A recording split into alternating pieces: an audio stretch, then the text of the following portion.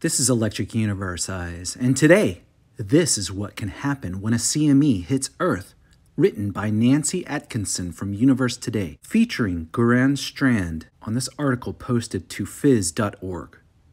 This video, taken by Göran Strand from Östersund, Sweden, shows what happened on March 17, 2013, when a coronal mass ejection hit Earth's magnetic field. 2 days earlier, sunspot AR 1692 had produced a M1 class solar flare that resulted in the CME that hit Earth. This time-lapse from an all-sky camera captures the magnificent sky show on the 17th.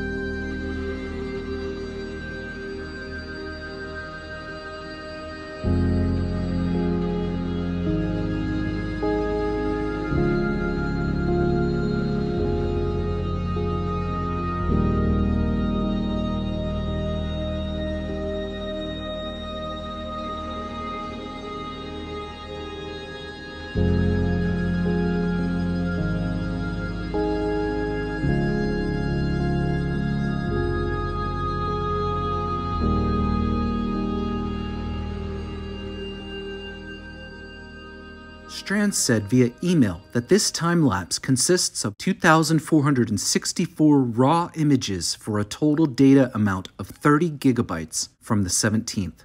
The stunning photo of the sun is a hydrogen alpha mosaic he made from 10 images that was captured on March 16th. Beautiful.